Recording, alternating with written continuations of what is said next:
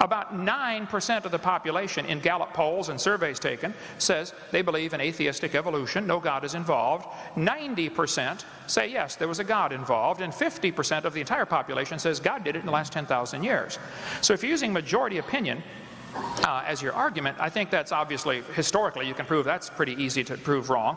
Majority opinion proves nothing. Majority's often been wrong. So all of the experts on birds are saying the dinosaurs could not possibly have turned to birds.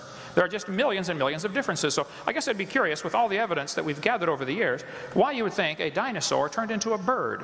When dinosaurs, reptiles produce reptiles, birds produce birds. I mean, there's no evidence of this. So my question, why do you think dinosaurs turned to birds if you think that?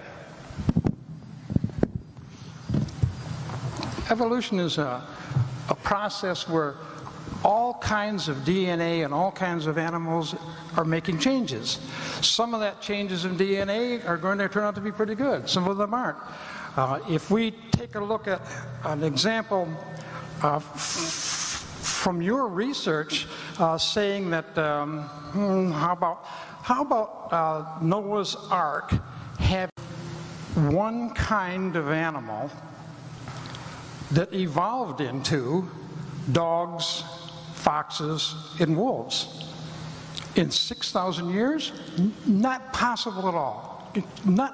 Couldn't even begin to happen in 6,000 years. Noah's Ark, one kind of horse developing into a zebra and a donkey? Not possible. No, there's no way DNA can change that fast.